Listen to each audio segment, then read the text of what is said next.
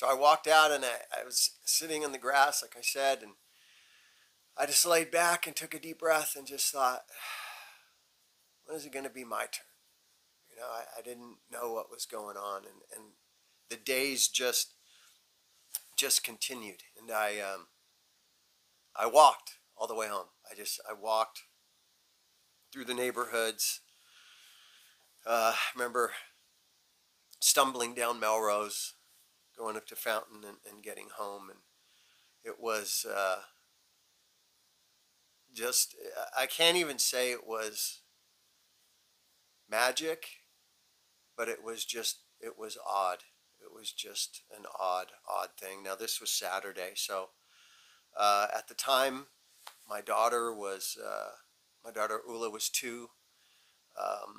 I took her, put her in the stroller with her mom, and we went and walked down on Melrose, and we were window shopping after everything was closed, and just kind of in a daze.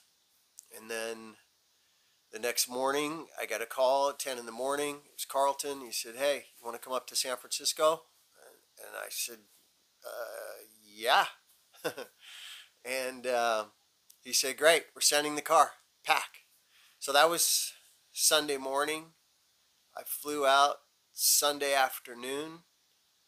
We did a table read Sunday night, and I was doing a scene with Don Johnson on Monday in front of the Fairmont Hotel.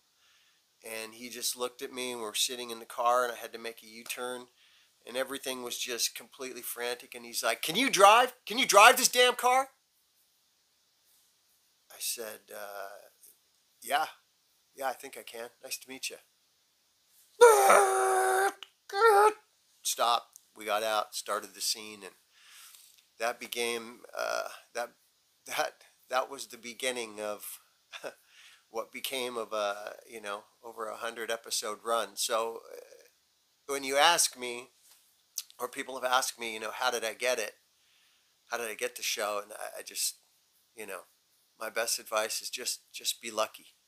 Just shoot for the luck angle. That's my only advice.